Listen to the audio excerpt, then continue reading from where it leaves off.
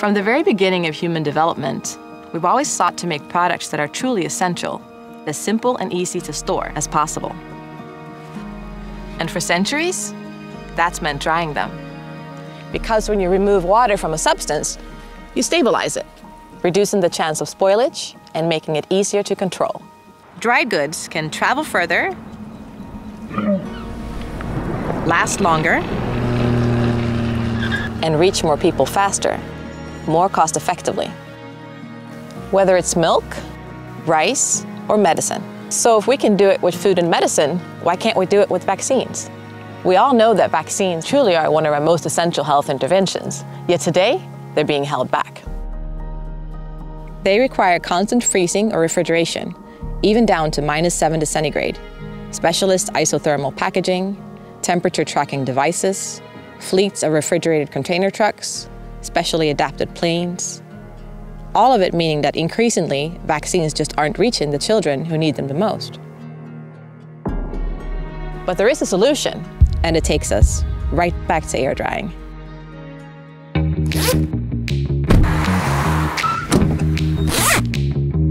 Welcome to Ziccum. Thank you for seeing me. I'm so excited to hear about what you guys do here. Here at Ziccum, we air dry vaccines by using an ambient laminar-based technology called laminar paste. And so far, we have been air drying a large range of substances, including peptides, antibodies, viruses, and among those also live attenuated vaccines. Once we have air dried these substances, we have kept them at 40 degrees for 4 weeks or longer, and they remain intact. Wow. I would love to see how that works. Can you show me? Yes, of course.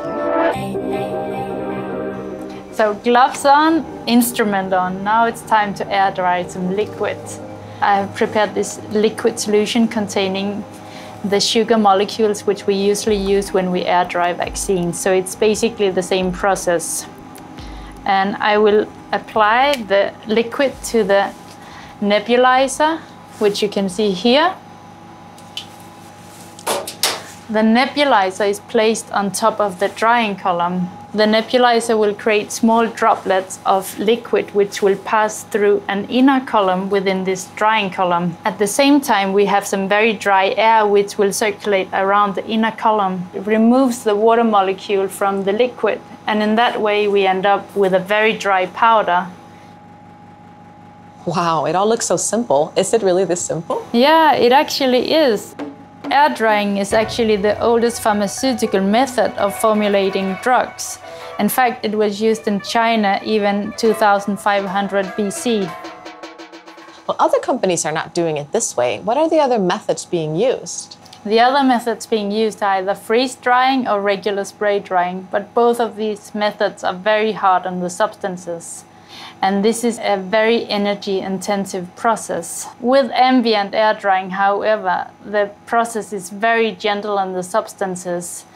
And most importantly, it creates a powder which do no longer require the cold chain.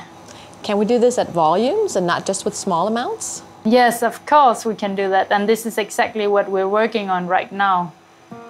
Today, the vast majority of vaccine packaging facilities, known as fill and finish plants, use freeze drying, also known as lyophilization, to dry their vaccines. It's a complex, capital-intensive process. Even small lyophilization plants require large teams and energy-intensive vacuum freezing chambers, each of which need to be washed between batches with cubic meters of water for injection, an industrial solvent that also has to be produced in the same plant.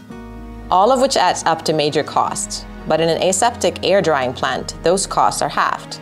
Half the number of staff are required. The central air drying unit, operating in an aseptic room within a room, is smaller, more compact, and requires far less energy than an industrial freeze dryer.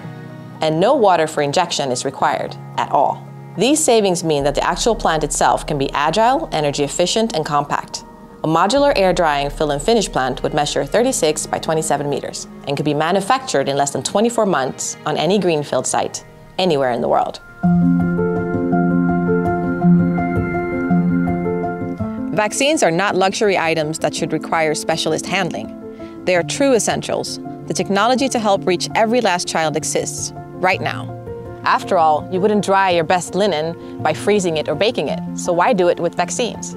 With ambient air drying, we're no longer holding vaccines back. Robust thermostable vaccines need no cold chain and can build the lives and secure the futures of all children, wherever they are. Let's set vaccines free.